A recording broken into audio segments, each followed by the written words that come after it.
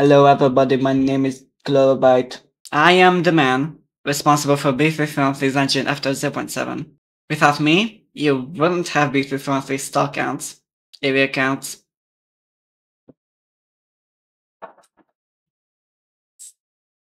console compatibility, not just booting, but being completely playable. And you also wouldn't have crucial lore elements, such as red stars, which I proposed as being pulled from the title screen by the personalization AI. Yes. Today on the spooky Creepypasta July 29th today, I am releasing the source code to all of this and much more. Unlike the Vega leaks, these are free from Nintendo and other intellectual property that made the distribution of these pretty murky to say the least.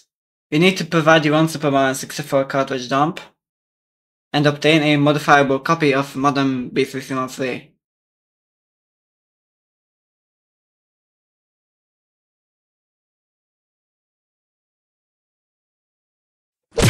Some of these tools might be interesting for other Super Mario 64 RAM manager hacks as well. The only thing BE about BE Optimizer is it handles the painting 64 data, for example. It should be possible to run it on any Super Mario 64 RAM manager hack to improve its performance. I'm interested to see if that is actually how it works out in practice. And yeah, I think that pretty much covers it. Enjoy.